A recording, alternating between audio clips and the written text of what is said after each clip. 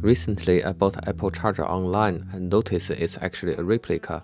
It doesn't have that Apple icon, so I won't call it a counterfeit just to avoid any trouble. Here is the comparison. Let's have a look at the weight. The one comes with the iPad weighs 86 grams, while the replica is 68 grams. The sound and folding action also feels different. Let's have a quick look.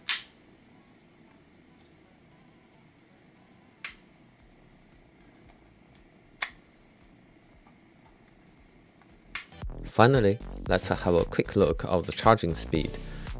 The original charger comes with the iPad Pro, started charging with a lower amp at around 1 and increased to 2.1 amp later, while the replica would continuously charging the iPad at 1.4 amp. There is another difference that the original one is charging at 9 volts, while the replica is charging at 12 volts.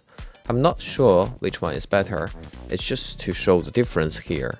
If I have enough funds for a thermal camera, it would be really interesting to test the temperature difference between these two chargers, as in my opinion that would be quite important for the safety.